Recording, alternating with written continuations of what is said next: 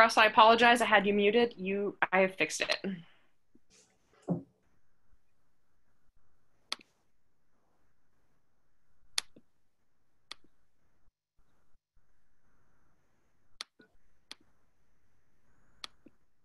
Mute. There you go. Can we hear me now? Okay, thumbs up. All right, why isn't my video up or my... There we go. Let's do this.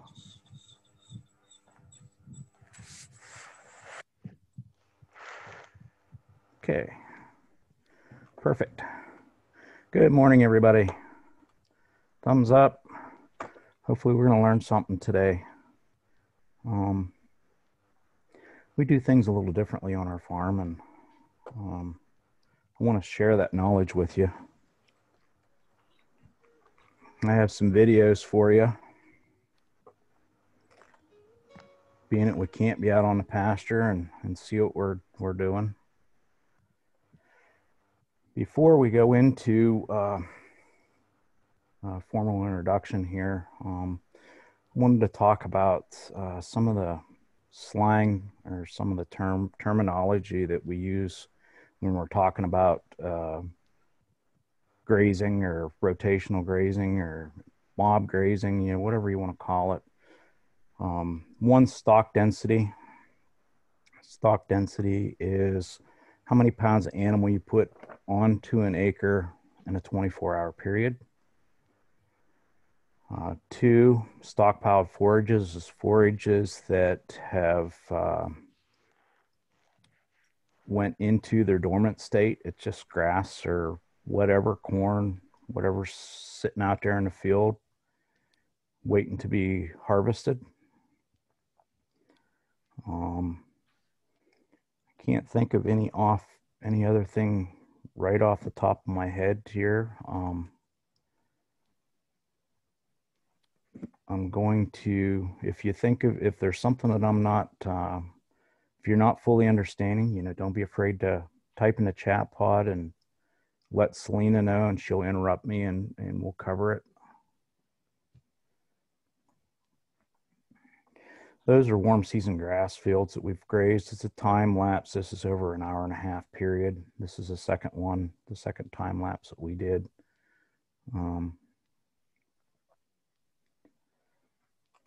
Okay, let's get into it. We're going to talk about rotational grazing in action, and I'm going to be sharing some of the things that we do on the farm. We only have 2 hours today, and quite frankly, this is something that we could talk about for weeks. But I'm going to give you the basics, and maybe you can apply the principles. I own Wilson Land and Cattle Company. I have 220 acres, 130 acres of it's pasture field, and I have a lease farm up the road from me, and it's only 15 acres. We have cattle, equine, and we do some custom grazing when it's possible. Sometimes it's hard to get animals to do custom grazing with, but that is a very good way of making extra money, and you don't have the money invested when you're doing custom grazing. We're using extensive adaptive grazing management. We keep the livestock out on the pasture for more than 300 days a year, and we're going to go through that. I believe I have a 7-year average. We're using a lot of innovation on the farm to make us so we're able to reduce the inputs and the time spent out on the farm. We're going to talk about goals today. We need to set goals on the farm. You need to set those goals a little bit higher, a little bit out of reach, so you have something to work towards. You need to keep things simple. Simple is always better. As human beings, we always overthink things. And sometimes I even have to step back and look and say, you know, you're way overthinking this. And we need to, one of the things that we do is if we have to do anything on the farm, we try to do it with our livestock. With the livestock, it's always simpler, it takes less time, and it's a lot easier. We got a plan.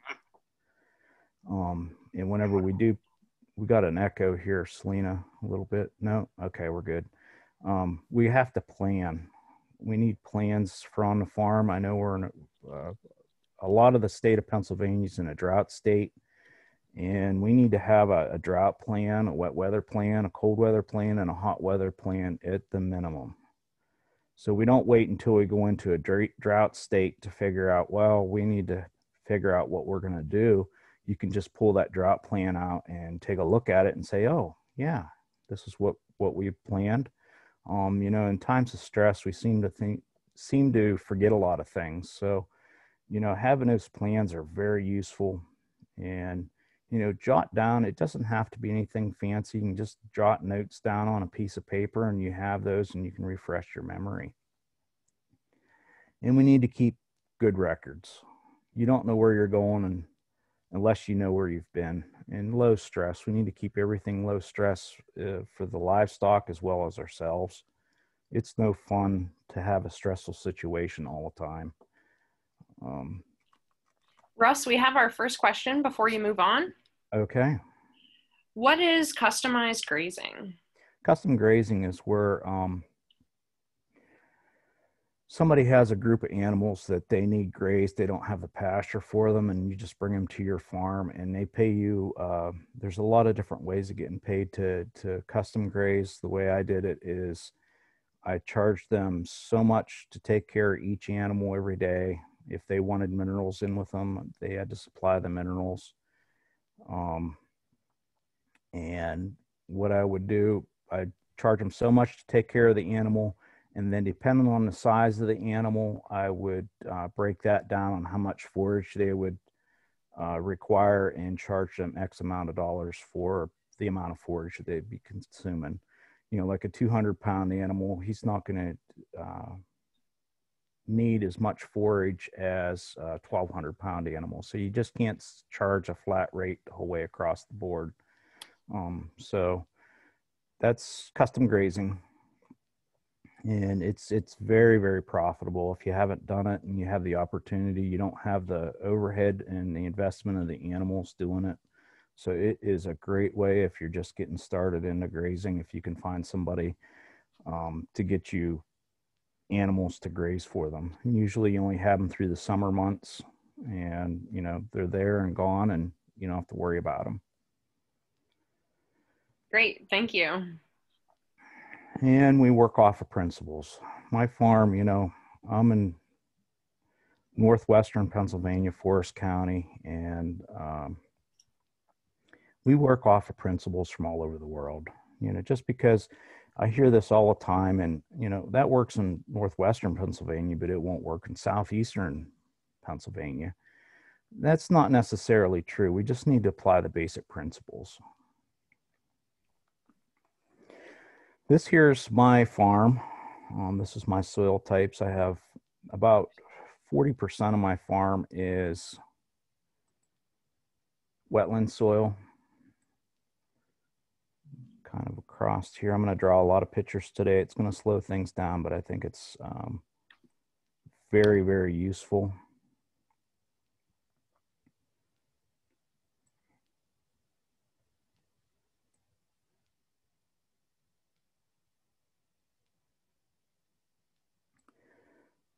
Okay, this area here is pretty dry. I can graze that in just about any type of weather.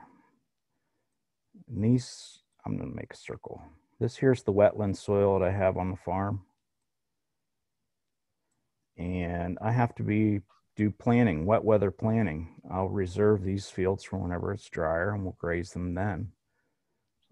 So, you know, we know as you work on your farm and you know, by getting your animals out there, you know where you can be and when you can be there. Okay.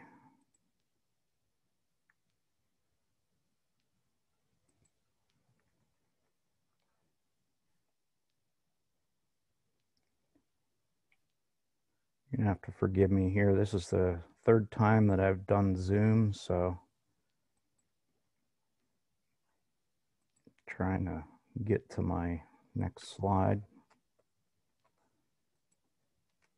There we go. Okay, this here's my home farm here, and then this here's the farm. My farm's split in half by a road. This here's the farm across the road from me, and you can see there's a lot of infrastructure there. On the home farm, we have perimeter fence around all the fields, and then we have it broke down with interior fencing. If I had to do it all over, we wouldn't have any interior fencing on the farm. We're going to go in more in depth on that here in a minute. You can see there's a lot of water. We have about 12,000 feet of water line buried and above ground. Each one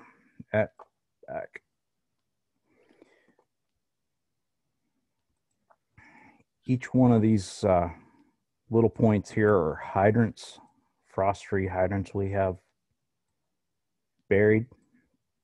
And we're going to go into how we graze through the wintertime and not freeze up. We don't have any fixed watering points for say other than the frost-free hydrants. I believe that we need to keep our water portable. It aids with the nutrient recycling.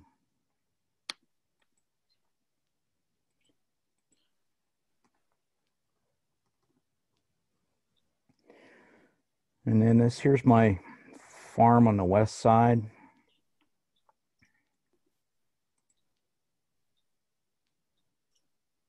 This section here is all above ground water line with Blossom quick connect hookups. And then I have a little bit of above ground down in here, but the rest is all buried water line.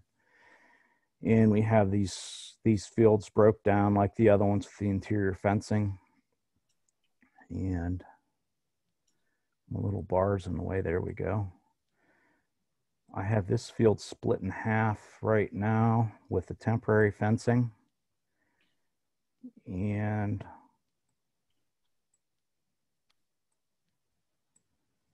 the cattle are right here today.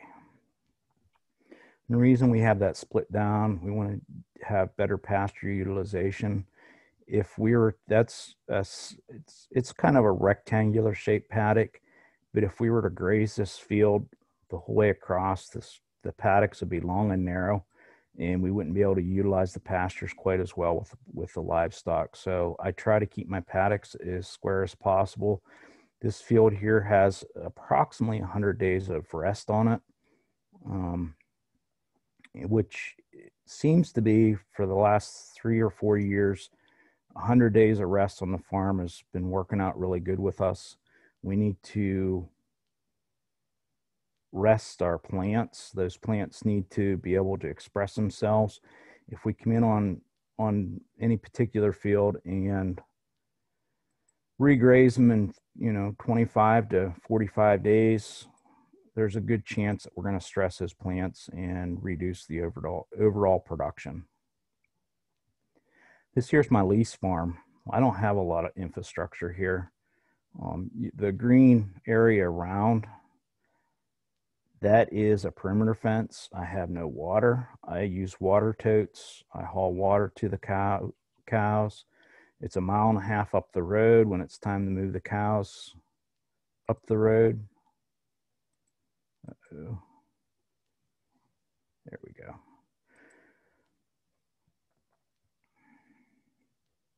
When it's time to move the cows up the road, my farm is up the road this way 1.5 miles. I'll set fence both sides of the road. And we'll bring them in and down in the gate right into here. And setting fence, once you learn how to set fence, it doesn't take long. There's 2 of us setting fence usually and tearing out. We can set the fence, move the cows, tear out in under 3 hours. So it takes a lot less than putting them on a trailer, stressing the livestock, putting them on a trailer, hauling them down here, and then have to reload them and bring them back. Whenever we come into this farm, the first thing we do is fence the woods out. There's nothing in there for them to eat, and they don't need to be in there. So, and then this woods actually has a little bit of a stream going down through the center of it, and then it goes underground right about here. So we don't need to worry about it. And then it comes back out right in here. So we'll fence this area here out as well. But when we come in here, we may graze this. We haven't grazed this farm. We've had this. This is the third year that we've been on this farm, and we've grazed it twice. Usually we only go there once a year. And the first year, our cow herd, we had 70 days or 7 days of grazing. Last year we had 14. This year I expect to get 21 days out of it. And whenever we come to this farm, we don't graze the same way any given time. The first year we come in here, we graze like this. The second year we come in, we split this down. And then we made our paddock square. And this year there's going to be a lot of dead material or a lot of lignified material. So what we're going to do is when we come in here, we're going to graze it long ways, long and skinny. Those paddocks will probably only be about 35 feet apart. We'll move them 4 times a day in there, approximately 70, 75 animal units. Russ, can you tell us what kind of fence you're putting in? For the perimeter fence is, on this farm here, it's 4-strand high tensile fence, wooden fence posts. There's a lot of different things that you could use for exterior fencing. You could use T-post, which would be a little bit less money. And there's some plastic posts out there. Timeless Fence makes a plastic fence post is guaranteed, I believe, for 50 years. So if you put that fence post in, it will last for a really long time. And then my interior fencing is braided temporary fencing. It has 6 stainless steel wires in it, and then it has 3 tin copper wires in it. And there's a lot of different companies that make the good temporary fencing. That's probably the most conductive fence for your temporary fencing that you can get. I want those cows to get shocked, or the sheep or whatever is in there. I don't want them to be going through the fence.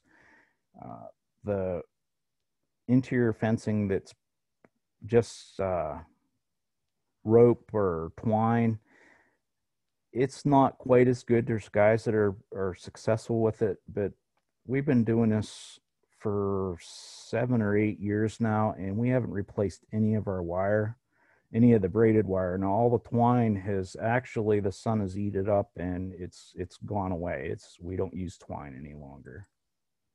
Is your exterior fence also electrified, or Yes, just? yes. The exterior fence is electrified, and let's say we come in here and we, let me get that back.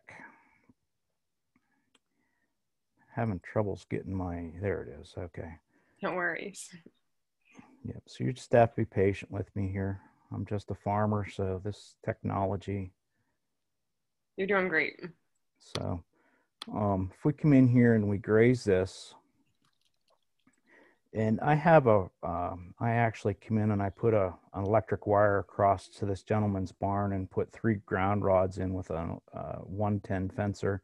This could be powered with a solar fencer. There's a lot of really good solar fencers out there in the market. And then it actually connects onto my exterior fence right in here someplace. But that will make that entire exterior fence hot. And then when I run my temporary fences, I can hook on to the exterior fence with an alligator clip jumper, at either end. It doesn't matter. So let's see, there we go. We need to clear that. This is what we've had. This is what we had back in 2009, 2010. You can see there's a lot of problems with this, a lot of environmental problems.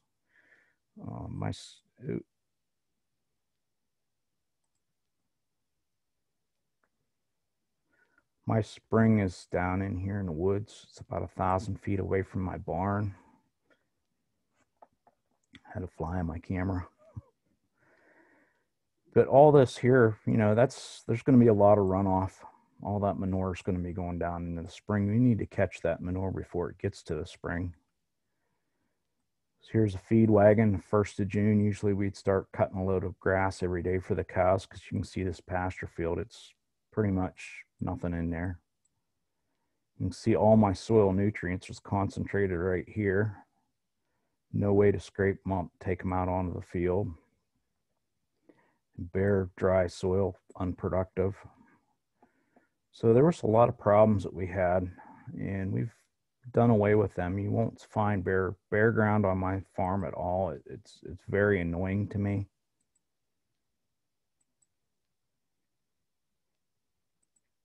Very, very annoying.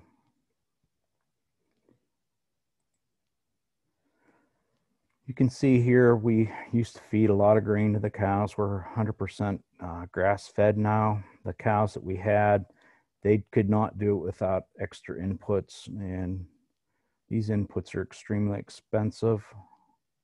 This cow here, or this calf here, had pink eye. We had a dairy cow we milked. We had some Herefords mixed into the herd. Those are all pretty big cows, a lot of them. This cow here is actually a frame score of 7. She weighed 1,927 pounds when we took her to the sale barn. That cow is way too big. She has to consume too many nutrients in order to maintain her body versus the calf that she's going to be weaning. Made a lot of hay. We made over 700 rat baleage at peak of haymaking, and we grew a lot of corn, and we still grow corn from time to time. We don't have any corn planted this year. We didn't even plant a seed this year, to be exact. But this cornfield here, on this year that this corn is the best corn we ever had. I had a fill of making hay, and I went in and I told my wife, I says, we need to sell the corn picker. She says, well, okay, get me a picture. And she put it on the internet, and we got it sold pretty quickly. And then she didn't ask any questions. And about a week or so after the corn picker left, she asked, she says, well, how are we going to harvest our corn? I said, well, those cows are more than capable of doing it. So that's how we harvested the corn that year. On a lot of farms, we're putting a lot of inputs, making a lot of hay, feeding a lot of grain, and I'm not trying to, if that's working on your farm, that's great, but it's very, very costly, and it narrows your profit margin considerably. And if you're feeding a lot of grain, feeding a lot of hay, your cow's the manager. You need to take your farm back over and be the manager. We have in my area, approximately 180 days of grass growing season. So what are we going to do for the next 185 days? We need to stockpile as much forages as possible. And you can see in 2012 is when we really geared things up. 2011 is when we started rotational grazing in the fall. It took my wife and I an hour and a half a day to move the cows one time. And it was very, very overwhelming. So if you're starting, don't give up. Stick with it. You can do it. I encourage you. And in 2000, I believe it was 2012, we're going to look at the numbers here coming up. But when we started moving the cows, when I committed to moving the cows 4 times a day, I really was overwhelmed. Yeah, it was, okay, 2000,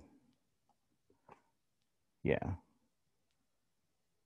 2013, and actually 2014 was the year that we really kicked it up a notch. I read a lot of research papers.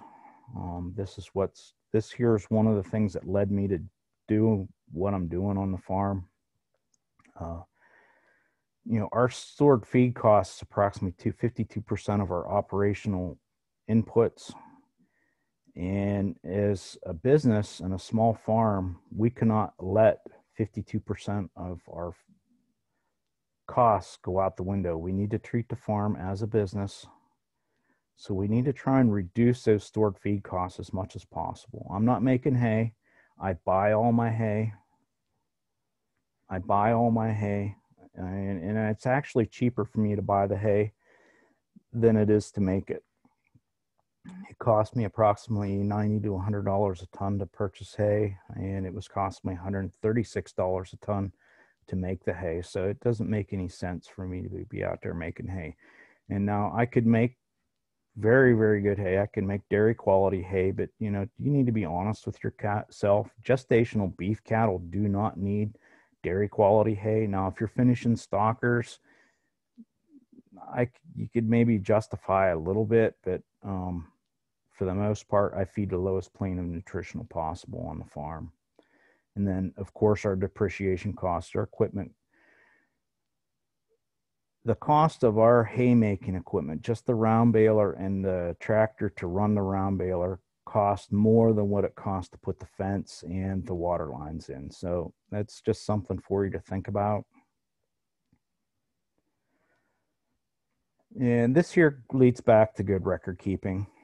You can see in 2011, we had 120 grazing days. We were on a rotation. I thought I was rotationally grazing at 7 to 14 day rotations. And we were at peak on the farm. Our farm could not support any more than 45 animal units.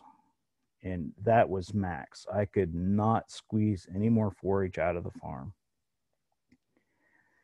2013, we went to 1 time a day, 2013, we went to 1 time a day rotation. We went to 212 grazing days, and that was relatively easy.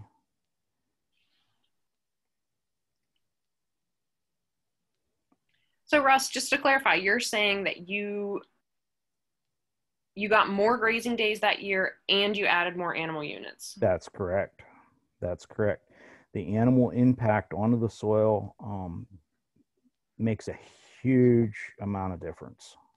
It's huge. It's night and day. You can almost immediately see from going from a 7 to 14 day rotation to 1 time a day rotation. You can almost see results immediately. But if you really want to see results, start moving your livestock 4 times a day. Now that is very overwhelming when you first start. When I first started rotating the cows 4 times a day, I'm like, what the heck did I commit myself to? I stuck with it. I wasn't going to give up.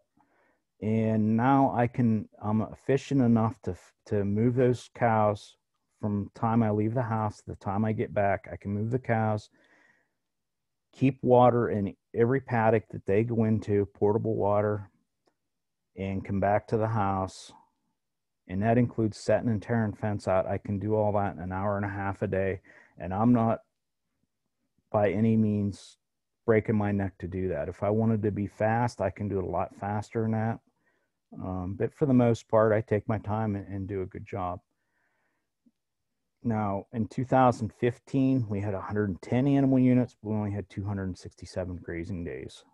So I needed to adjust the stocking rate on the farm. In 2016, we had 294 grazing days. And this here goes back to our goals on the farm. My goal on the farm, whenever I first started rotational grazing, is to keep the livestock out on the land for 300 grazing days. And it didn't dawn on me until 2016. I really screwed that goal up. I could just never, that 300 grazing days was just out of reach. In 2016, I set my goal to 365 grazing days. And in 2017, we finally met that. But one of the interesting things here, we went from a 2 to 9 times a day rotation. We doubled the carrying capacity on the farm, and we took the fertilizer and lime out of the grazing system. We stopped putting fertilizer on the farm back in 2012, 2013. We stopped using fertilizer and lime on the farm. So then we took all that out, and here, I'll just show you the next slide.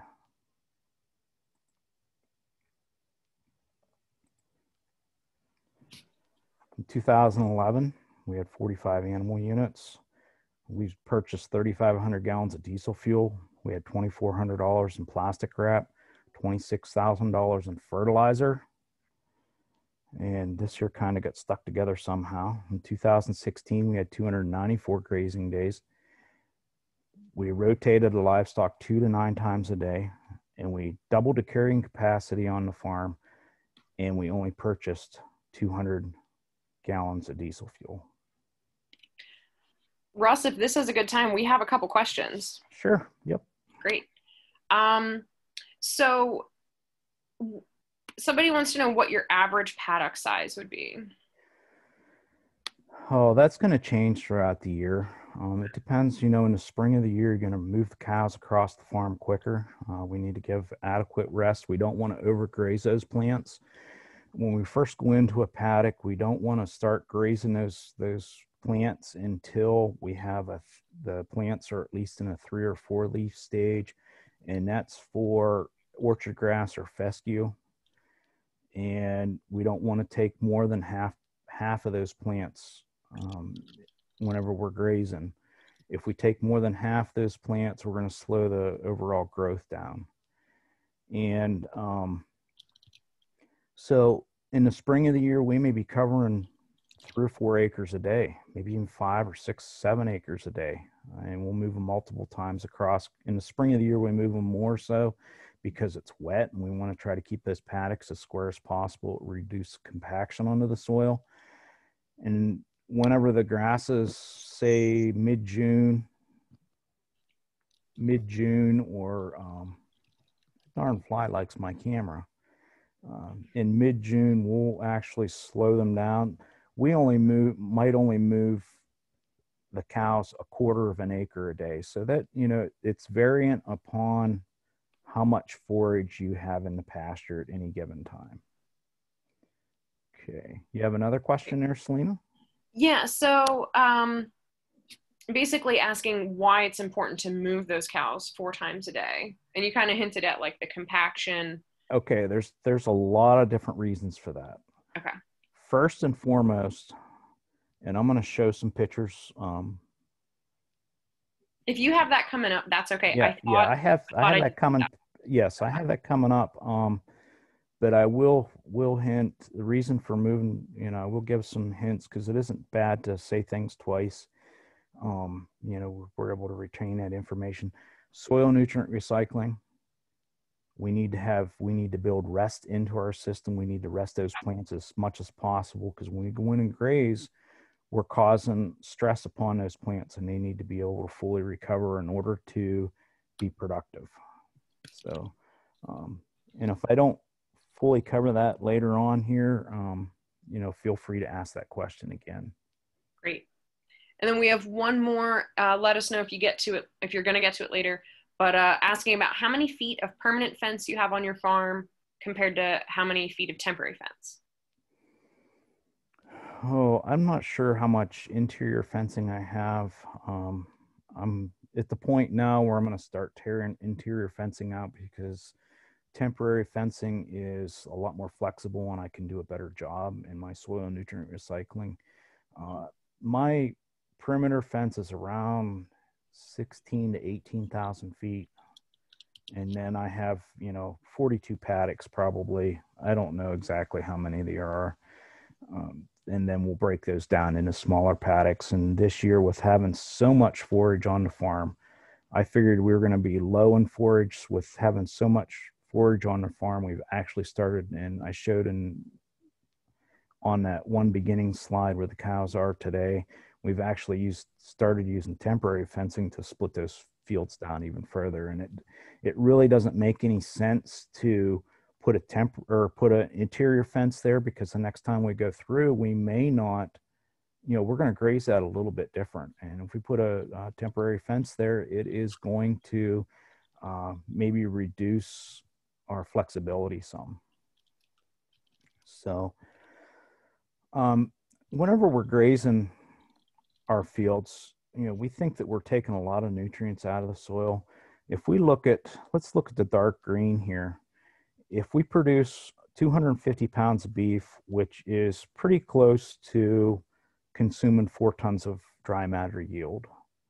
So whenever we produce 250 pounds of beef, we're going to take approximately 9 pounds of nitrogen. And when those cows do the soil nutrient recycling, whenever they pee or put the manure back out onto the soil, most all that nitrogen is back into the soil right where it needs to be.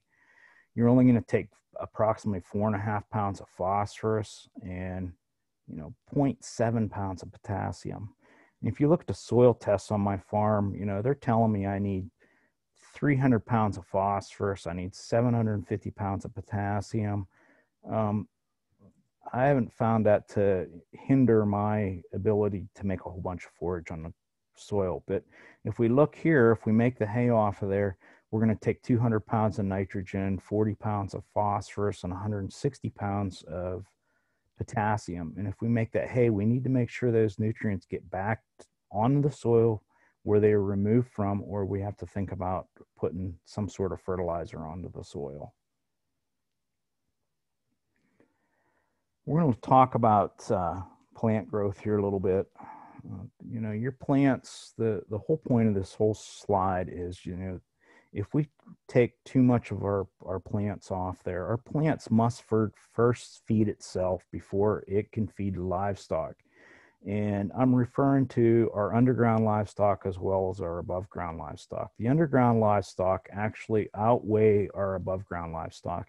And we have those partnerships with the plants and our microbes that are below ground that help keep those plants healthy. So we need to feed the plants, the underground livestock, before we can feed the above ground livestock in order to be at maximum production. This here was a turning point for me. This field here is a fescue field, and let's see, here we go. This is a fescue field, and we're coming across this field. It was approximately the 4th of July, and fescue by the 4th of July is pretty rank, nasty. The cows don't want it, but we were grazing as much as we could. And and we could only get the stubble height down to approximately 8 inches. So I moved the cows off to there because they were giving me a lot of rejection. I come in and I made the hay on this side the same day that I moved the cows off. I cut it. Stubble height 5 inches. Stubble height here was 8 inches. But I come back in 10 days and we had 7 inches of regrowth versus 3 inches of regrowth. And you could actually see where I made hay and where I grazed for 2 years to come. So there was, a lot of things that went on there.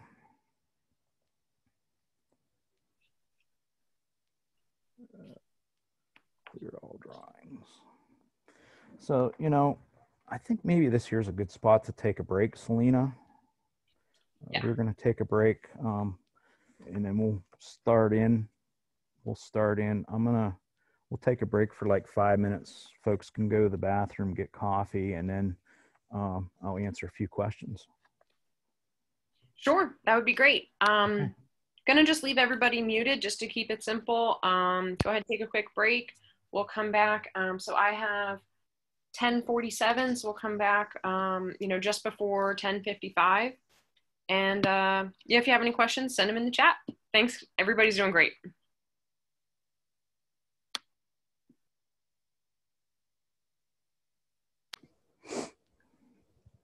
Okay, so it says slightly off topic, sure. But probably a great question because it's very relevant. Okay. Did you work a side job during your conventional model, and do you still? I have never worked a side job. Whenever I started farming, I went full time. And when we first start, well, I can't say that. When I first started farming, I had a metal fabrication business, as well as I shoed horses. I had 350 head of horses that I attended to every 6 to 8 weeks whenever I first started. So I had a full plate. I had 2 employees working in the metal fab shop, and I went out and did the horseshoeing on my own. And it just got to be too much. Working 100 hours a week just is not an option for anybody. Yeah. It's going to make an old person really quick. So whenever I committed to making the farm a profitable, healthy, low stress business is when things started to change. Well, that's great to hear. I know there's a lot of people that It have to can, have that side job. oh yeah, absolutely. There's a lot of folks that do, and I completely understand. But even if you do have that side job, you can still, if you learn how to set fence or whatever, um, you can still increase your overall carrying capacity on your farm and make it profitable. You don't have to have 100 cows to be profitable. 2 or 3 cows, you can still make money and work a side job. Um, it's in some of I have on Facebook. I do a lot of short videos on Facebook, and I also have a YouTube channel. And you can look me up there if you have any questions or any videos like setting fence. I've been getting a lot of questions on how to be efficient setting fence, and I'm going to do some YouTube videos and maybe some more Facebook videos to maybe help with that. Just seeing somebody else do it a different way, you might be able to pick some things up that can make things a lot more efficient for you. And I've done a lot of videos on portable water.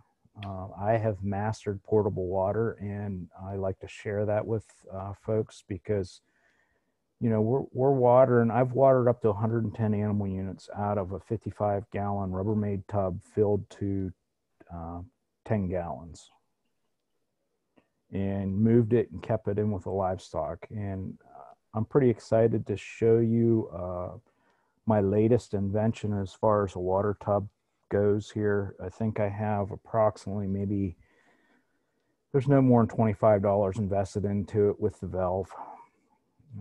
And it's like super streamlined and light and easy and portable, and it's just the greatest thing ever. Excellent. That's great. I think we're in good shape to keep moving on. Keep moving. Okay. Yeah, looks like we have everyone back. Cool. Awesome. I'm going to kind of buzz through some of these slides because towards the end of the presentation, I have the innovation part, and I think that is more important to a lot of folks, to help get them to the point where they can graze. But, this here is important as well. I tell folks it takes grass to make grass. If we go out there and graze that off, we go out and graze our pastures down to 2 inches, we don't have grass. And you can see here we're tramping a lot. I get, you're wasting a lot. No, we're not wasting a thing. It's there, and it will be recycled back into the soil in those 21 days. And if it's not, it's there for the livestock to next go through. So, we're not wasting anything. And actually, if you overgraze that and take it down to 2 inches, you're actually wasting more. And that wastage mainly is water, because that water is going to evaporate out of the soil quicker, and it's also going to cause compaction, and that compaction will cause a lot of water runoff. I want to be able to capture as much water as possible whenever we have a rainfall event. We have some rain coming this weekend, hopefully, but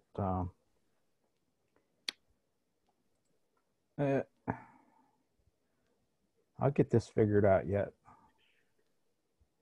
But I think the drawings help considerably. So, you need to, when you take half, leave half, you need to consider that plant is denser at the base. So if we graze orchard grass, it's 18 inches tall, you may take the take the top 12 inches and leave the rest, so the plant is denser at the base. And this here is a deal breaker for me. This is why I strongly recommend, and I know there's other folks that say different things, and it's different throughout the year, but for the most part, it is the same. I want my roots to be alive and living and growing. And if we graze it too short, we're going to trim those roots back. We're going to trim those roots back. And whenever we have a drought, which plant is going to take up more water? This one or this one? So in a drought state, I need to have them roots as deep as possible. I'm rebuilding my spring because of roots, actually, right now. And I dig down, it's dry, it's powder dry, 4 feet down. So, you know, these plants here basically go dormant or they die.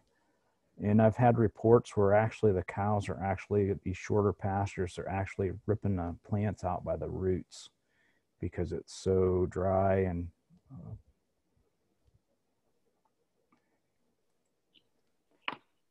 okay, this here's the same slide, just a different way of looking at it. As human beings, we look at things differently, all of us. But we knew in 1955 that this here was happening. I'm not sure why, you know, and I've done I showed you my overgrazing. It was terrible. I'm not sure why that we come to the concept that we need to graze so short. Here's a chicory root that's 36 inches down in as little as 6 months. Those chicory roots followed a nightcrawler channel. And, you know, here's fescue roots. You could see roots the whole way down in this soil pit. High stock density grazing. I don't necessarily like to use that term on my farm. I like to use it as adaptive grazing because sometimes we'll graze at 50,000 pounds and we may go as high as 800,000 pounds to the acre. It just depends. But the high stock density grazing, you're going to have a smaller amount of living disturbance.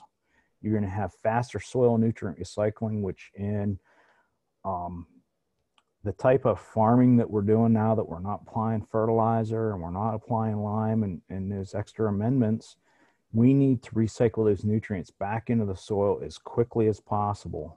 And by doing that, the high stock density grazing helps distribute those nutrients. You're going to reduce the amount of erosion. You know, I'm a little bit selfish with my soil. I'm not willing to share it with the guys down there in Mississippi, or I'm in the Mississippi watershed. I'm not willing to share my soil with those guys. So I want to keep it on the farm. You know, we're going to have less time caring for our livestock. On average, throughout the entire year, it takes me less than 2 hours a day to care for all my livestock. Now, and that's out in the, when we're grazing stockpile forages, we rotate. Most generally, it's twice a day. Depends on how wet the soils are. We may go as high as 4 times a day. Now, we have to strip graze because of water freezing. But if we can keep, we all know if we keep the livestock out on the land, they're going to be healthier. When you're on a first name basis with your veterinarian, that's probably not a good thing. But the high stock density grazing or the adaptive grazing we're doing, what we're doing essentially is we're mimicking nature. Anything that we do on the farm, you know, what would Mother Nature do, or how can we make our livestock do it? The soil nutrient recycling, that is not mud, that is not pugging, that is even manure distribution upon the snow. We don't want to have all our nutrients concentrated in one location in the field. We want to evenly distribute them as much as possible. That's the reason we rotate twice a day through the wintertime. We want our snow to look brown whenever the cows are done grazing. Many of you may know this gentleman. His name's Tim Elders. He's the guy that pushed me into what I'm doing, or he planted the seeds, and he was my grazing specialist with the NRCS. He's retired now, but he's helped a lot of folks get on the right track. This here was a field day that we did on the farm. You can see all those flags. We did a demonstration of what 800,000 pounds of animal unit to the acre would look like. We put my cow herd on 1/10 of an acre for 2 hours. We had 500 flags. We stuck 500 flags, and we could have easily stuck another 200 more. We were marking the manure and the urine spots in the field. So in as little as 2 hours, we had a very, very good nutrient cycling. We want that distributed across that field. A lot of times, if we're moving our cows like every 3 days or something like that, when we come back through, we see these green spots in the field, and those green spots are from wherever the manure or the urine is, and they're far and few between. We want to get that distributed as evenly as possible, and that will help your plants grow back quicker. And in this field, we split this field down, and then we did, I believe it was 400,000, and then we did 200,000. This demonstration, you could see just by doing this once at 800,000 pounds for a 2-hour period, you could see the difference on how the nutrients recycled for 2 years. It was totally amazing. This is what 300,000 pound stock density looks like.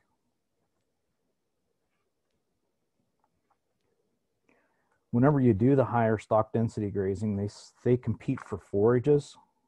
Whenever they compete for forages, there is less forage selection for the cows. They'll actually go out there and compete, and they'll eat things that you typically wouldn't think that they would eat, or they normally wouldn't eat. But this picture here, it's kind of hard to see. Those cows are lined up. They're not standing up against the fence. They're 42 abreast working across that field all in unison. And they're competing for the forages. And here, this picture here, there's 21 cows working across that field. The reason those grasses are so short is that field is just about being done grazed, and that was early spring. We've done a lot of forage sampling over the years. You know, the asters, you know, we think of asters as being a weed. You know, 24.5% crude protein. Goldenrod, 19, almost 20%. Shallow sedge, 17.5. You look up on the internet, look up deer tongue and velvet grass. They're going to tell you it is very, very poor quality forage, and your livestock aren't going to eat it. Well, I proved them wrong, and yeah, that's why we need to do testing on our farm on our own.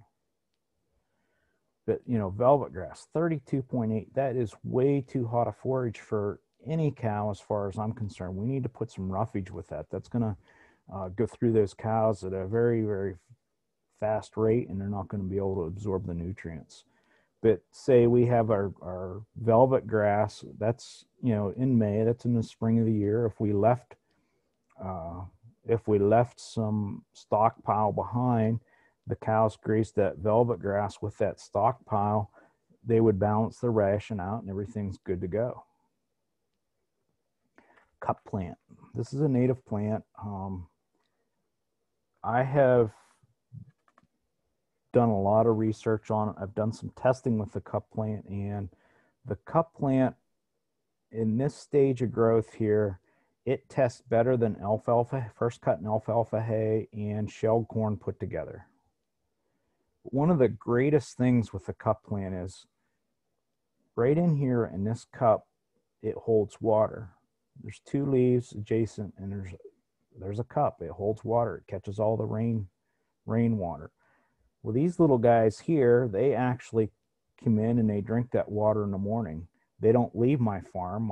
My beneficial birds, my cowbird, well, the cowbirds aren't beneficial. They're actually a predatory bird, and I don't want them on my farm. But I want tree swallows and bluebirds, and, you know, I want them to stay on the farm. I don't want them to have to leave the farm to get water. So I'm making a water source for our birds to stay, and they can continue to work at reducing the insects. We do not use anything to control flies. Every once in a while, I make up an herbal fly spray. It's nothing. It's just a few herbs.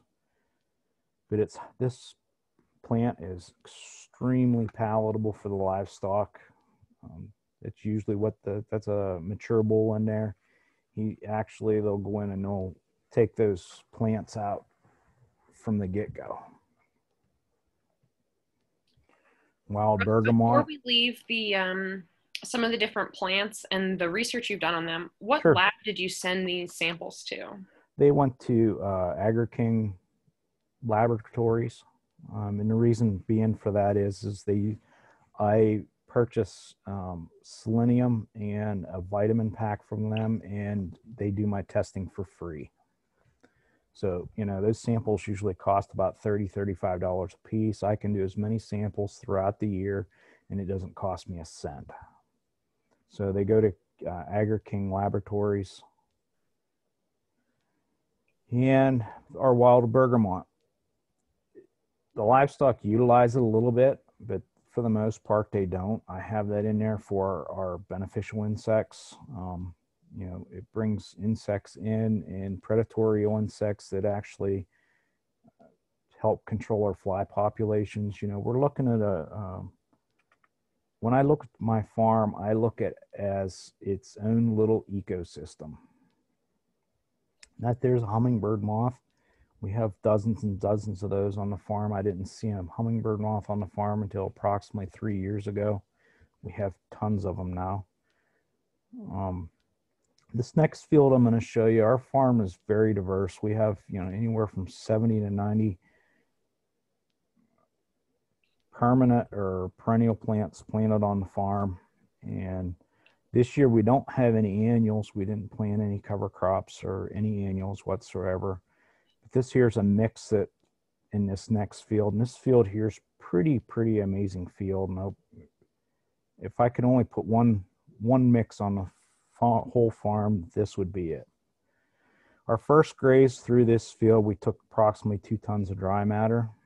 This here's cup plant. There's you can see some of there's Timothy there. There's some Virginia wild rye, but usually the first graze through it's our cool season plants, and then we'll go into our second graze. There's 4.5 tons of dry matter looks like. Here's me standing in that field. Okay. Now keep in mind, this field has never been limed or fertilized. Oh,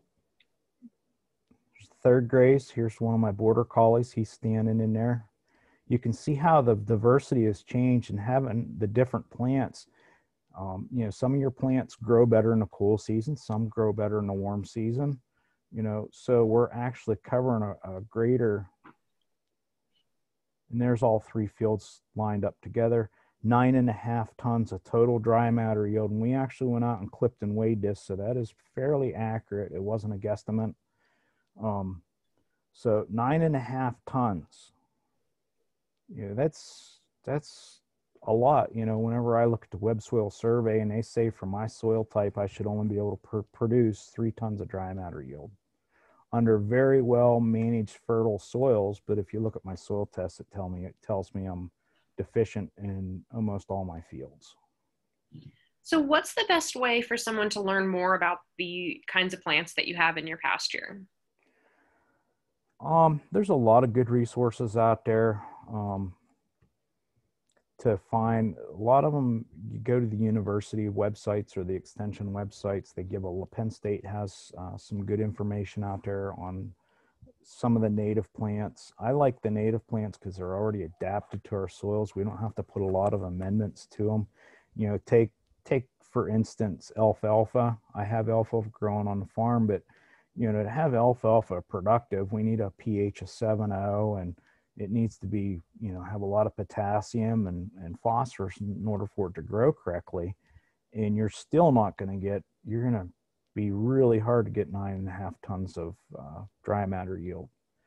And if you start following me on either Facebook or YouTube, I have some good YouTube videos on some of the native plants that we have growing on the farm and some of the plant species.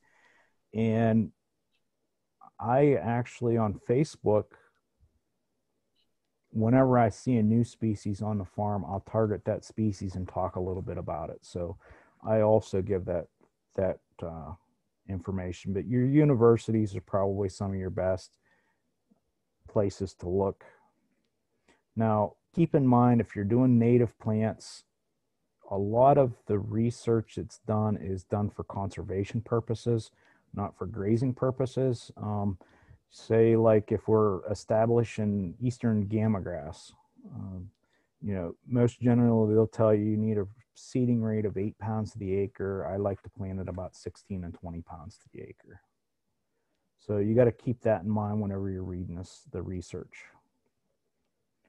This here's just a transect that we did in that field, and the plant species, you know, most of it was Virginia wild rye. And, you know, we have a ton of different species. We did 200-foot transects, 300-foot transects, and this here's the averages that come up with. Actually, there's a lot of big blue stem in there. You can't really see it in this because it's early in the season yet, and the big blue stem wasn't at its, but you can see all the pollinators in there. A lot of pollinators, a lot of cup plant. It gives the birds a lot of places to be, our beneficial insects. This field is always a foot taller first thing in the spring. These here are some of the custom heifers that we grazed one year. We put them out in, it would have been about the 1st of May, and you can see how tall that grass is already. In my area, it's orchard grass is probably the 2nd tallest grass, but this here's a good foot taller than any of the orchard grass on the farm. We also utilize our warm season grasses as winter stockpile, but they cannot solely live on this. At least my cow herd can't yet. I'm working at trying to get them to be efficient. You know, the switchgrass in here will test probably around 4.5% crude protein.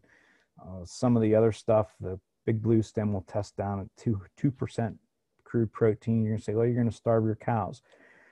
If we take and have a field, let me get my pencil out here.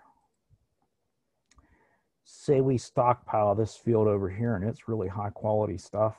And it's not uncommon to have a stockpile with a crude protein of 20% in the wintertime, if we do it correctly and have the right species in it. If we move the cows in here for a day and then move them over here for a day, back here for a day, you know, it sounds hard, but, you know, it doesn't take that much to move cows once they learn how to do it. And I guess more than anything, it's a learning process for the farmer to learn how to be able to do it without causing a lot of chaos. But by doing that, the cows, it balances their ration out, and the cows can utilize this forage. The higher protein actually helps them digest this poor quality forage. Excellent. Russ, we had another question come in. Sure. How often do you soil test? I use the soil test every year, and quite frankly, I'm not applying fertilizer. The only fertilizer that I would be applying is if I capture any manure throughout the winter, and we'll put it out onto those fields that need it.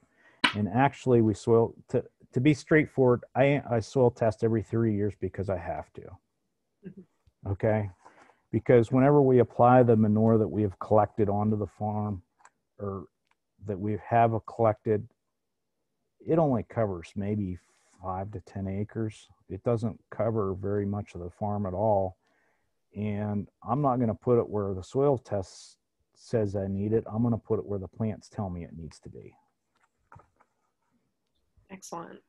And another question, as far as the plants and the different forages, have you done is there any research on if that would impact the quality of milk if somebody is grazing a dairy herd? If you're grazing a dairy herd, you're going to graze differently from me, because you have a different class of livestock and they need a little bit better quality forages.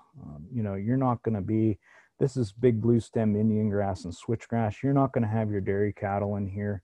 You're probably going to be on a shorter rest period than what I am. I would say probably from the forage sampling that I've done, you're probably going to be on a 60 to a 70 day rotation would probably be the best. That you'd have to take the forage samples. So, you know, your dairy is going to be grazed a lot differently from the gestational beef cows.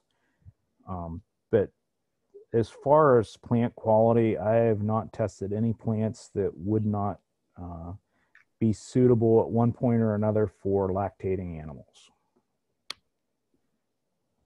Great, thank you. Great questions, everyone. Yes, please keep them coming. This here's for this. I'm doing this for you guys. I want to try and help you out, make your farm more profitable. So don't be afraid to ask questions. We're all friends here. Here's the big blue stem switchgrass, Indian grass field. I set almost 100% of my fence off the buggy. I used to do it all on foot. There's nothing wrong with doing it on foot. It just takes a little bit longer for me setting fence. I'd rather take 2 minutes and set a 300-foot run of fence and spend 10 minutes looking at my cows versus taking 10 minutes setting a 300-foot run and taking 2 minutes and look at the cows. So, I guess we're just time swapping. There's, believe it or not, in this, you can see these little black spots in here. Those are actually cows. There's actually, I believe in this field here, there's 80 animal units in this paddock that they're in right here. This here was in June of 2017. That's a native warm season stand of grasses that we have. We've actually interseeded them now. They have bergamot cup plant, tick trefoil, plains coreopsis. To me, just having those three grasses is a monoculture, and monocultures drive me crazy because monocultures, if we look at the difference between monocultures and polycultures, the polycultures are going to be more resilient. We need resilience. And right now, with the dry period that we have, we need that resilience to stand out and shine. And it is actually shining on my farm. We're going to look at that in a little bit. Here's a well-known weed, an aster. Deer tongue. I talked about the asters and the deer tongue a little bit. But the deer tongue, the great thing with deer tongue, it can live and do well on a pH of 3.8. That's extremely low. And so, our farms that need to have lime or fertilizer, this plant here is already adapted to our soils. And you can see this mule here, whenever I'm out riding her, she finds a patch of deer tongue, she's going to try and get every little bite of deer tongue that she can. There's more of the New England aster. Another thing that was really unique about the New England aster, whenever I tested, it's actually high in zinc. And you'll find a lot of these so-called weeds are high in something or another, whether it's zinc, magnesium, calcium, sulfur, each one of them seems to be high in a certain part. Now this video here is a little bit catchy. So forgive me, I don't know why it didn't record correctly. It's not even going to show here. There we go. It's got a little catchy, but there's a patch of Canadian thistle that I had on the farm. And we were actually able to kill that Canadian thistle without clipping, just grazing. You can see the cows that they grazed that. This is what it looked like after they got done grazing. We left a lot of cover on the soil. And then this here's a video that I posted on Facebook. So I'm going to leave the words go on this and let you watch this.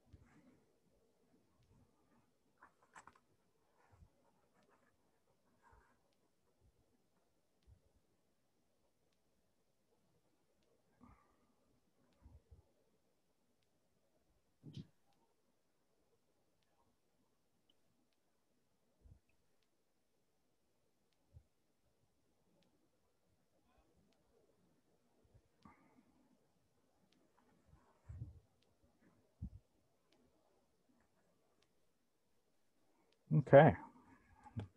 But, you know, you can control your weeds.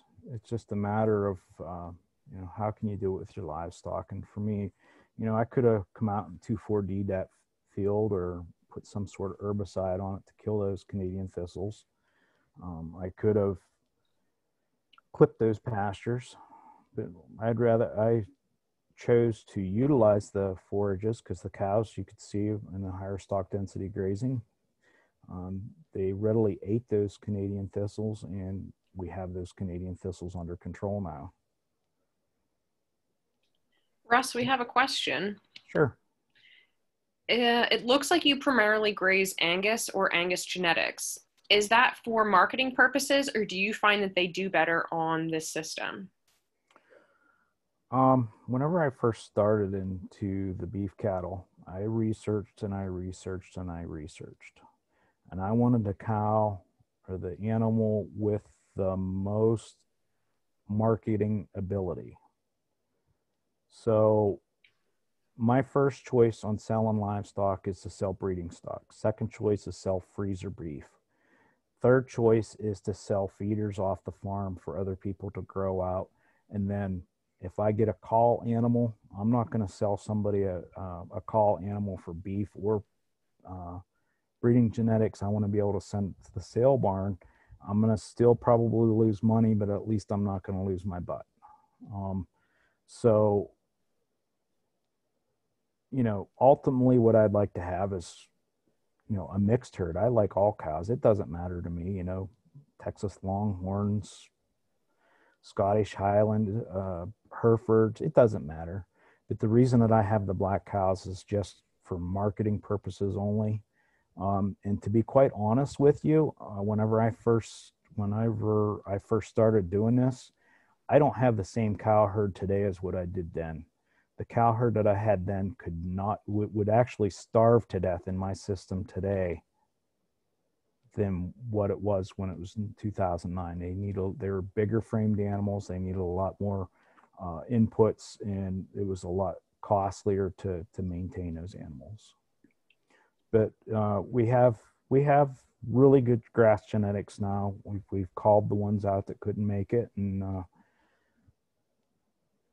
we're actually sending cattle all over the eastern seaboard now. So, and we do not do any advertising whatsoever as far as selling our breeding stock. Now we do occasionally advertise that we have some freezer beef occasionally, but for the most part, you know, everything's word of mouth, and somebody comes and gets livestock from me, they're going to be happy with them. They're going to tell a friend, and their friend's going to come buy animals from me. Okay, milkweeds. Milkweed's a toxic plant. A lot of animals won't graze it as long as it's diluted into their rations by 10% or less. You know, we don't have a problem with that. You know, our monarch butterfly, we owe it to the monarch butterfly to fence those milkweed paddocks out as much as possible. So, you know, it's not hard to fence, you know, throw a temporary fence, 5 minutes maybe, you know. But if we don't get those fenced out, this is what the milkweed look like after, whenever we're in a high stock density grazing setup. You know, the cows, they'll come in, they strip those leaves, they strip the seed pods, they'll eat half the stalk. I mean, they really work the milkweed over. And I contribute that to there being a nutrient in that milkweed. I've not tested milkweed, but I contribute that to there being a nutrient in there that they may be a little bit deficient in that they're trying to get. If you haven't figured out by now, you know, I try to do a lot of biodiversity on the farm. You know, I try to think of, you know, our microbes, our insects, our birds. And over here, we can't see it because of the chat or the video pod. Our rodents, you know, we have thousands and thousands of rodents that live in the farm. I don't normally feed the collies during the wintertime. They catch 10, 15 mice a day and eat them. But, you know, we have to have all these other animals and our healthy plants before we can have our livestock. You can see that's a mature bull. We had snow the night before. It's laying on his neck. Cows, a lot of times, whenever there's snow on the ground and they're out there, that snow will lay on their backs for days at a time. Here's some of the microbes off of our farm. I have not been able to identify them, and I've asked folks to identify them for me, but they have not been able to. Either they don't know, or they just haven't had time to look at them. You know, and we look at our partnerships within our plants. We've learned that, you know, plants can share nutrients, you know, as long with, even with the microbes, you know, our fungi and different things. You know, we have those partnerships. You know, maybe this plant here can't reach down to calcium, but this plant here can get calcium, but it needs zinc, and this plant here has an access to zinc. You know, this would be an example of a partnership. But we got to be careful in this system. You know, we can upset the balance pretty quickly. You know, if we overgraze it, you know, there's not enough food for our microbes, and they may starve or go into shutdown mode.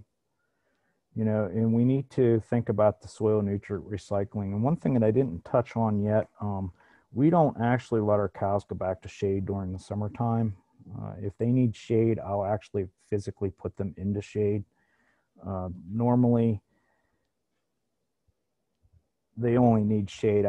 This summer, it's been pretty hot here. This summer here, we've actually only physically taken them back to shade a couple times. One time was because we had a calf born, an unexpected calf born the end of July, and calves cannot control their body temperature for the first 4 days of life, and they heat stress and can possibly die relatively quickly. So, you know, we need to get shade if we have any babies. So our calving season is very, very crucial. We calve from the 3rd week in April to the 3rd week in June. That is my calving season. That seems to be what works the best for us. We'll talk a little about winter stockpile. This right now is when we should be stockpiling forages for winter, but a lot of folks, they don't have the pastures to stockpile. And quite frankly, they're not growing as well as they should because of the droughts. You know, so we need to build that drought resilience into our soils. This here's one continuous plant. This is what stockpile looks like, but you can see how it's all laying flat onto the ground. But you can see how, you know, I believe that was 42 inches tall or something, the leaves of the ribbons of grass, as I like to call it. And, you know, ideal winter grazing for us is 10 degrees and 24 inches of snow. You know, your cows can go through, I've grazed through up to 3 feet of snow with the cattle. They don't have any problem. It's very, very easy for them. This here was New Year's Day a couple years ago. Stockpile grasses. You can see how long, you know, the cow's hoof, you know, what's a cow's hoof? 3 or 4 inches tall. That's all laying flat on the ground. But here in a second, you'll see this calf here. No, this calf here. Look at this mouthful of grass this calf has. You know, she's...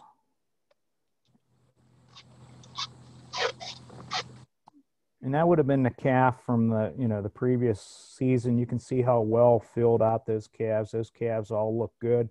They're out there with their mamas yet. They're out there grazing. So there's nothing better than the sound of ripping grass on a cow. It's kind of soothing to just go out there and listen to those cows make a living. Now, we're strip grazing this field because of water and water temperature, and we're going to pan around this field. One of the interesting things are we're not really froze down here. You can see here's the graze line. We pulled that fence out. My collie dogs are out hunting for mice. There's like 3 paddocks across here, and our watering point is right there. But one of the most interesting things of this whole deal is we're not froze up, and we've had 4 inches of rain from where this tub is to wherever the cows is at. And we did no damage to that field, or very little damage. There was no pugging. One of the reasons for that is those plants, let me see if I can come back. Yeah. Those plants, our root systems, as we just learned today, our root systems are indicative to what's above ground to what's below ground. We have massive root systems, and we need to think of those root systems as geotextile fabric. So that geotextile fabric is actually keeping those livestock up out of the mud. And we're keeping them moving too. They have good fresh grass in front of them. If we, okay, you can see here, I didn't graze.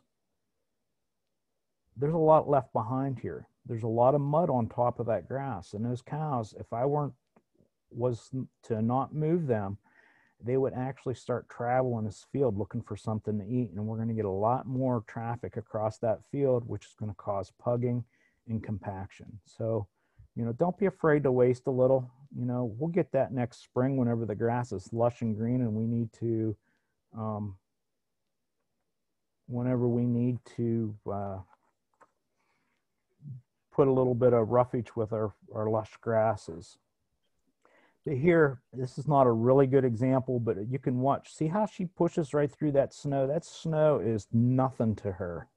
You know, and even when it's 3 feet deep, you know, when it's their bellies are rubbing the ground, or, you know, the snow's up waist high, it's not a problem for those 1,000-pound animals to reach down through that grass. And now, don't expect your cows to reach through 3 feet of snow and there's only 12 inches of grass there. They need to have something down there for them to reach for. So Russ, we have a question. Sure. As far as your stockpiled pastures, when do you start letting them grow? And then when do you generally graze them? Well, first off, I graze them whenever I need them because we're out grazing. This year, I don't know if we're going to make the 350-day mark this year, which with the reduced and the droughts that we've had, we're going to be down probably around, I would say around 315 to 320 grazing days. So our cows is out there all the time. So actually, you know, we graze them as we come to them, as the fields need to be grazed, to answer that question. And we actually have fields. Oh, I hear Titus's cows. We actually have fields that are going to come around to where they have 365 days of rest. We have about 35 acres that we haven't grazed yet this year. So, you know, you stockpile them whenever you can and, you know, whenever it's possible. But most generally, the statistics and the research shows that you probably should start stockpiling approximately 60 days prior to graze. In my mind, if we're going to make a cow go through 3 feet of snow, she's not going to go through 3 feet of snow for 60 days worth of grass. You need more like 90 to 100 days of stockpile growth. So, you know, if you're going to graze in December or early spring, you know, it's okay for that 60-day growth, but, you know, she needs to have something to go through that snow to get. Okay, I've shown that we've freed a ton of time up on the farm. That doesn't mean I sit around in the house and eat Twinkies and watch soap operas all day. I'm still busy. I'm busy because I choose to be busy. It's not because I have to be busy. Okay, if that makes any sense to you.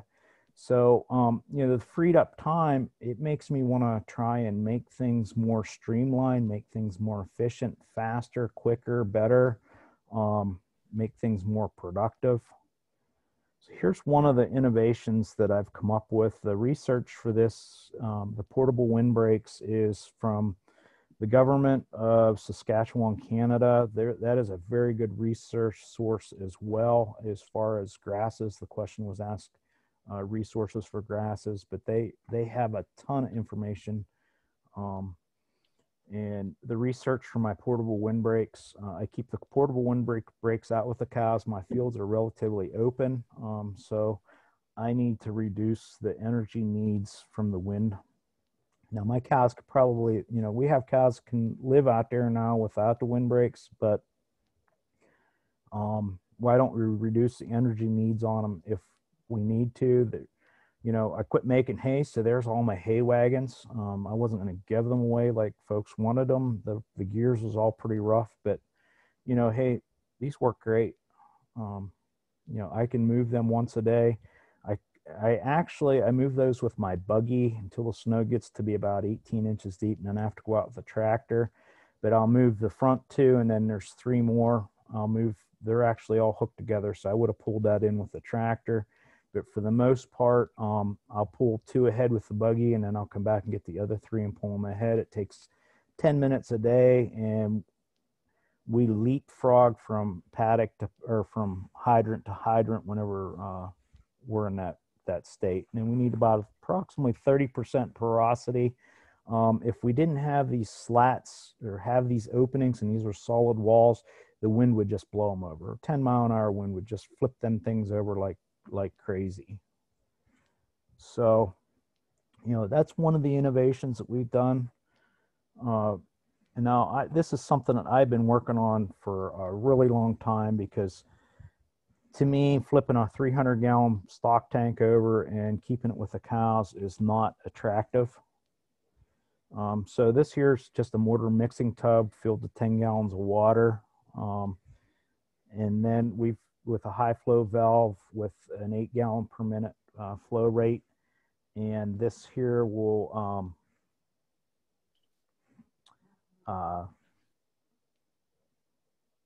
I've watered 110 animal units out of this tank. This here's the 55-gallon water tank, high flow valve. You can see I have the hydrant covered up. It's 9 degrees out. It has what they call a frost pro in it. It's just a leaky valve that just keeps on leaking, keeps it from freezing up. And then this here is my portable frost-free water tub that I made out of a 55-gallon drum and bubble wrap. That's just a 55-gallon drum wrapped in bubble wrap, and then a piece of foam insulation on the top and the bottom. We've tested this down to 17 degrees below zero without any heat in it. And what makes this successful is right before the valve, I put this coupling in there, and then there's a 64th inch drill bit hole drilled into that, and then it just flows water all the time. And we've never froze a hydrant up yet. But this here's the best water tank setup that I've come up with yet. Whenever the water is, or whenever the soils are not froze down, I use belting, rubber belting with 2 handles on it. You know, if you're going to make mud in the paddock, it's going to be around the water tub. And then this here's that water tub that's wrapped in bubble wrap with my new best valve. It's a brass valve. And then I have there's a needle valve. That brass valve will allow you to drill a hole and tap a needle valve into it. And I'm going to go check on something real quick. I'm going to show this video to you.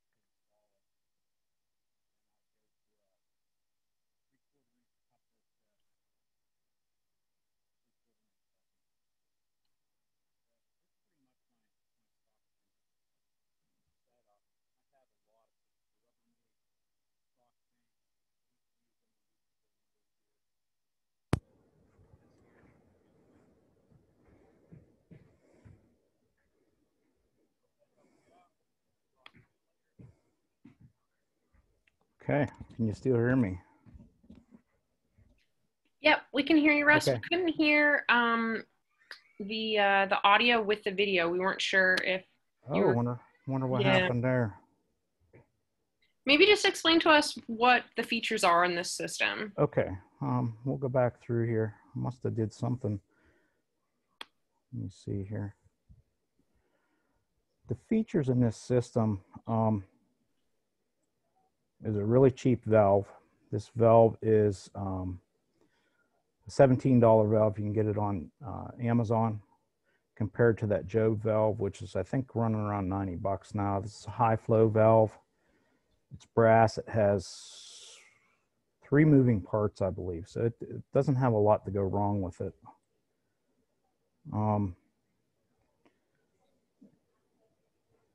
And as you could see in the video here, you could see how easy it is and how portable it is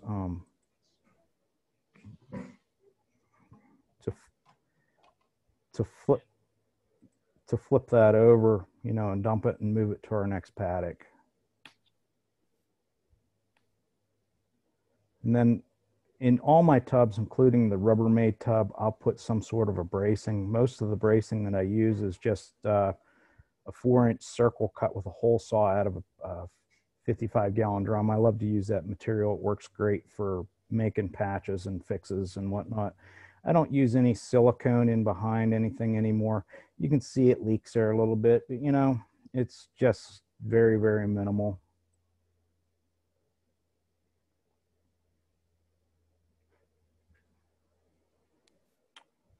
And then I always put a cage in around all my valves of some sorts. That cage is very, very important because if you have a cow or a calf, something step on that valve. And another thing, those big heavy noses of those cows, they can really mess a valve up in a hurry. So, you know, I recommend cage and everything. We're getting pretty well to the end of the presentation here, you know, and just applying some of those principles, we can extend the grazing season, you know, and every day you're out there grazing, for me, it's 150 days or $150 less that I have to buy hay. Whether I buy hay or I make hay, it's $150 less. You're going to increase your soil structure, which you're going to have a better water holding capacity. And as I discussed on the first presentation that we did, it takes approximately, there's a study that came out of the University of Georgia, it takes approximately 240,000 gallons of water to produce 1 ton of dry matter and fescue. So that's, you need to be able to hold as much water as possible, you know, and even to make your farm drought resistant. You know, that's extremely important. Weed control, we don't want to take too much. We don't want to overgraze, because we overgraze and daylight that soil. As soon as that soil, you have the sunlight hits the surface of that soil, it triggers a lot of the seeds in our seed bank to start germinating. We want to break the insect and parasite cycles, you know, try to keep our livestock. We need to sequester as many soil nutrients as possible. You know, we don't want to have that rainwater runoff off the farm, taking all our nutrients with it. You know, I don't share my soil, and I don't want to share my soil nutrients with a guy down in Mississippi there someplace. So, you know, we want to keep all that, you know, our phosphorus, our potassium, you know, everything on the farm as much as possible.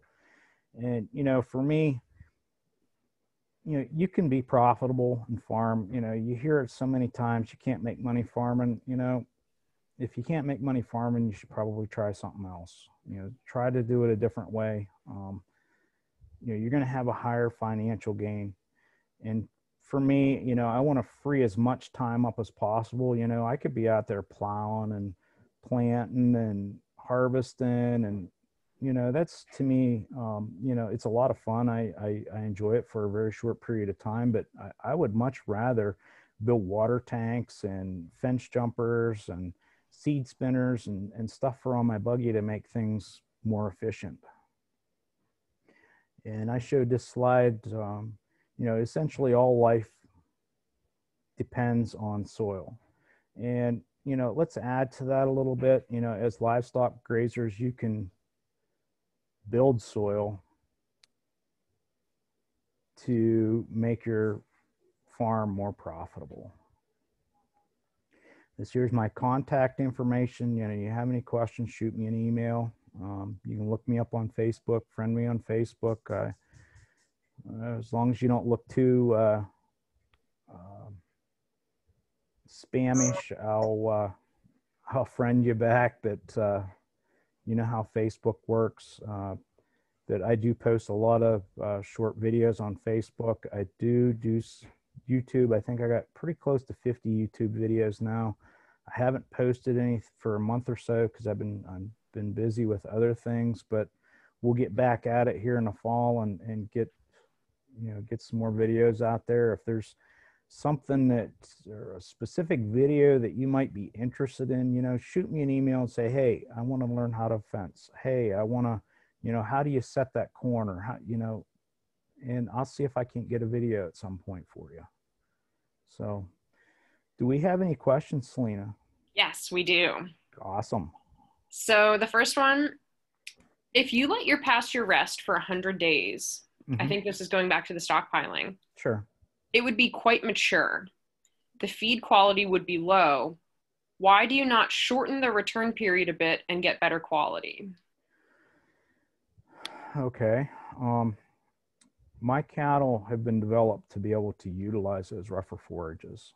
I don't need the better quality for the cattle that I have. Now, if it was the cattle that I had in 2009, I would have to shorten that window up a little bit and give them a little better quality. But I've been working, and I like to call them work the cows. I like to feed them the lowest plane of nutrition possible. And then at the end of the year, every year I call anywhere from 10 to 15% of the cow herd. They're gone. And in doing so, it's made it for a lot more efficient animal. But one of the things that I'd like to point out about that 100-day rest period, and this, I'm going to use an example as if we were going back to making hay. You hear the story, well, you make first cut in hay and then it gets really wet and you can't get that first cut in hay. So you're going to make the first and second cut hay together.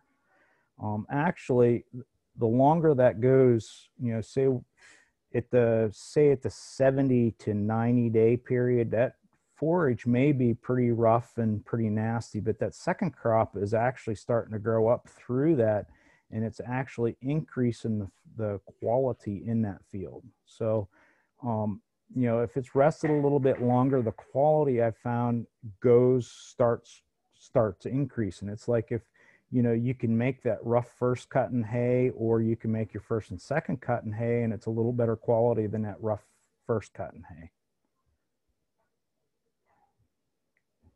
Okay, next question. It says, I'm sure your herd is evolving along with your goals, but do you have a target culling percentage, or what is the average age of your brood cows? Yes, I try to cull 10 to 15% of the herd every year. That's just something that I do, and I can see those numbers actually decreasing as I see the cows becoming more efficient animals. And my cow herd is actually relatively young because I have been doing a culling. In 20 years, I expect the average age of the cows to be a lot higher because we're actually culling those higher input animals out of the herd right now. And I would say our average age in the cow herd right now is about 7.5 to 8 years.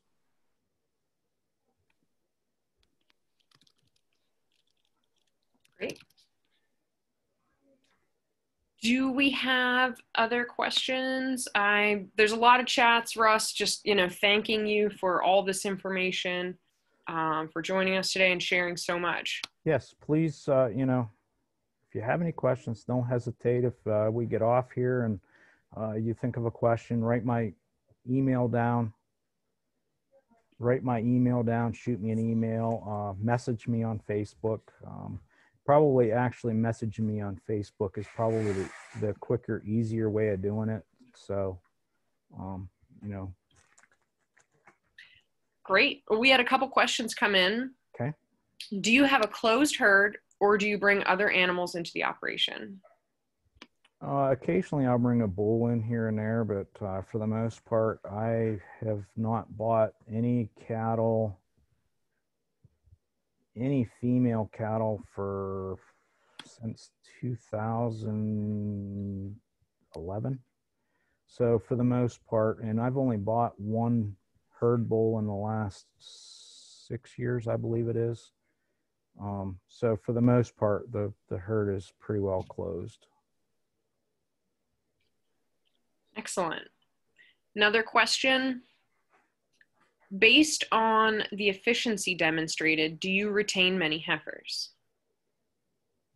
I retain all my heifers. I retain them. I'll get them out to breeding age. I'll breed them. And the ones that don't get bred, they're within the first coming breeding season. You know, we'll breed them at yearlings. And if they don't breed, those actually will go to freezer beef. And we won't keep them. I won't keep them and breed them and sell them as 3-year-old bred heifers.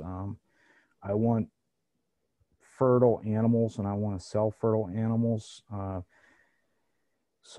then if we have any extras, we have to see where we're at any given year. We'll sell bred heifers as well. So that's what we do with our heifers. Excellent. We had a question about finding you on Facebook. I believe that if you search Russ Wilson cattle, you are the first person to come up. Okay. You can find me at Wilson Land and Cattle Company as well. Okay. I have a farm page as well, Wilson Land Cattle Company. Okay. And you can find me on YouTube. I believe it's youtube.com/R Russ, capital R USS, capital W ILSON. Excellent. And I just did a quick search. Russ Wilson cattle does work. Okay. If you just do Russ Wilson, you get a football player. Yeah. There's a famous quarterback that I'm in competition with, but I don't think he knows anything about grass. No, that's great. I really encourage everybody to check out. Russ has, you said 50 videos. I just saw how many different topics, and I think they're really incredible. Yeah, and I encourage, what's your interests? I encourage people to reach out to me. I'd rather do a video that people would want to see versus a video that I think people should see. I think it's more beneficial that way. And another thing that I wanted to reach out or let folks know here, I'm working with Headwaters up in Potter County. We're going to be doing some videos, and those are going to be made available. We're going to do a virtual pasture walk. And also I'm working with the Regenerative Agriculture Summit in Greenville, Tennessee. I'll be going down there in the end of September. We're going to be doing a lot of video work, and we're going to have some NRCS specialists and stuff. We're going to video that. So those videos will be available as well. So that will help folks out as well. And another thing, I'm going to also be working with Selena. We discussed it briefly, but I've been looking for someone to help me go through all my old presentations. I'm going to present all my old presentations on Zoom, and we're going to record them and make them available to you. Yeah, so we have everyone's email address. We can send you the link to today's meeting, and that will kind of help open up some communication. I'll copy Russ on that email, so you can get in touch with him directly as well to get just all of these different resources. And it might be a little overwhelming at first, but just take each video, take a little piece from it, and excited to see where everybody ends up. Yeah, I encourage everybody to give it a try. Don't give up. You can do it.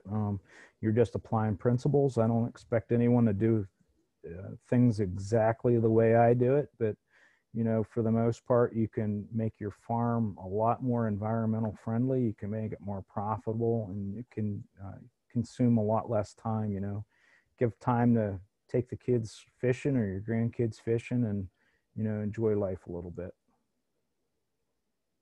Excellent. Thanks so much, Russ. I think Sure. that's it for the questions. Okay. Thanks everybody for coming out today. Yeah. Thank you.